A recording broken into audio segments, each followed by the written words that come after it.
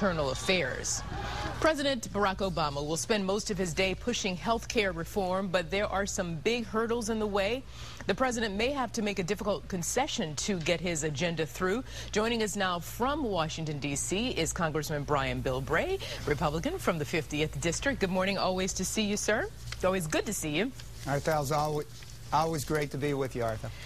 Well, okay, this is complicated because this is all happening now. I just said that the president may have to make a difficult concession to get his agenda through, which could be possibly taxing health care. Is that the concession, one of them?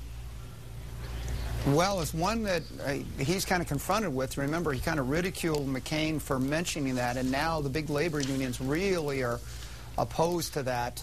I think his biggest challenge, though, is just the price tag. You know, right now, if you talk about $1 trillion to $2 trillion to start off with for a price tag for any new program, even if it's health care, is really a heavy lift. How are you going to pay for it, I think, is the real tough one. And that brings him back to having to talk about taxing benefits. And a lot of those benefits are benefits that have been negotiated by labor unions. And, you know, again, let's kind of back up, Congressman. First of all, it's my understanding, because this thing is still complicated, I'll admit, that this is sort of like an HMO, which limits patients the choices of doctors, and then in turn encourages doctors to cut down on the amount of care time that they're giving a patient, and they benefit from it. Is that how this thing is working? Well, I tell you, there's all kinds of attitudes going out there. Right now with the president, he's sort of got an idea of what do you think about this, and we're not really seeing a hard proposal with a lot of details. We're seeing sort of let's just say a fishing expedition of who will bite on certain issues, and I think that is what he's doing right now. He's seeing how many people will agree with him on a certain proposal, but I don't see anything really in concrete yet. It's still trying to sort of develop a strategy, and again, it comes back down to this reality that somebody has to pay for it, and that's why you see the president, you know, some people may say go back on a campaign promise, but I think it's just he's reflecting the reality that now he's no longer a candidate, he's a president, and sometimes that means doing things that you didn't think you could do. I don't think he meant to mislead anybody during the election. I think he just didn't know that these are the kind of decisions you may have to have a national health care system. Okay. Well, now I understand that the idea that candidate Obama and now President Obama, his idea is to provide health care for the 47 million Americans who are uninsured. But is this going to be imposed on everyone, even if you already have insurance, that you have to go with this plan? Well, they're going to say you have to have something, and the biggest problem you have is if they have a government plan as an option, history's proven that the government will squeeze out everybody else, as you know, and then when you have the government with a monopoly, you lose cost effectiveness and you know, consumer choice, and that really affects both cost and quality. So that's the biggest concerns they have. And you got to remember too, we're not talking about, you know, England with 50 million, French with 60 million, you know, Ireland with 20 million. We're talking about 350 million people being put into one system, and a system that'll be hard to change, hard to modify, and frankly, I think that's the big challenge. You know, it was one thing for Governor Romney in Massachusetts to do a real health care plan in one state, because if there's problems, that state can change it. It's small enough to modify.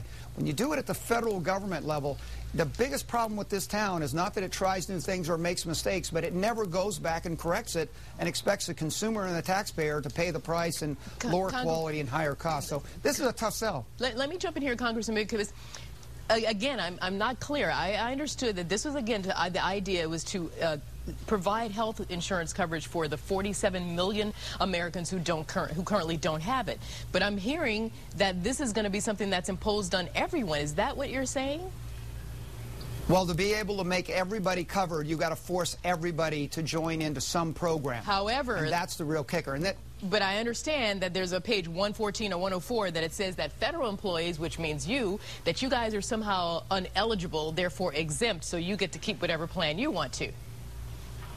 Yeah, for right now, yes. And the trouble is what you'll get down to on theory, the concept is federal employees don't have to because we're already covered.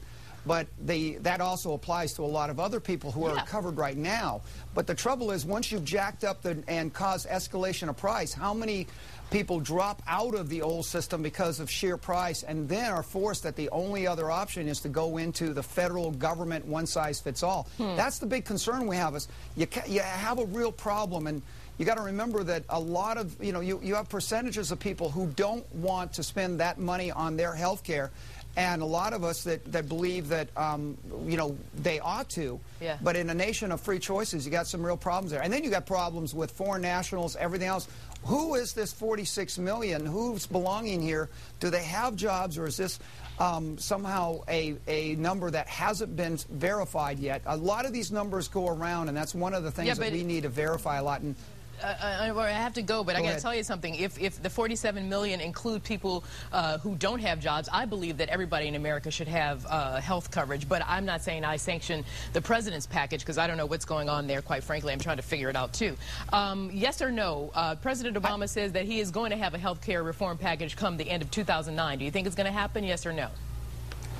I don't think we're going to be able to pay for it. And I think that if you ask people if they'd like to have free housing, they say yes. If you ask them, do they want to live in government housing, they say, heck no, I wouldn't raise my kids there. I think that's the big selling point, to show that a government program will be something that we'll all be willing to not only accept but to embrace, because we're talking that $1 trillion to $2 trillion just to start with is a lot to swallow. So it's going